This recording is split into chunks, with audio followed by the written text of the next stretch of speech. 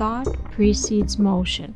And if we have control over what we put into our attentional capacity, it programs the motion and the little white ball just follows behind. A very important concept is that all the games that we are creating are based in science. When we first started doing research on the brain in golf, we were looking for differences in the brain. We were looking to see what parts of the brain are most important for best performance and how we should use them. What we ended up with in terms of the data results is it is the synchronization of all the parts of the brain that's critical. If we built a game to test this state, could we prove that in theory that if you're playing this game, you're actually improving these mental skills?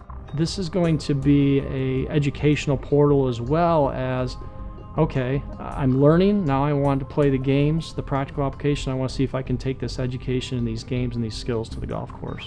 You don't want to make the weakest club in your bag your mind. So we suggest you game your brain.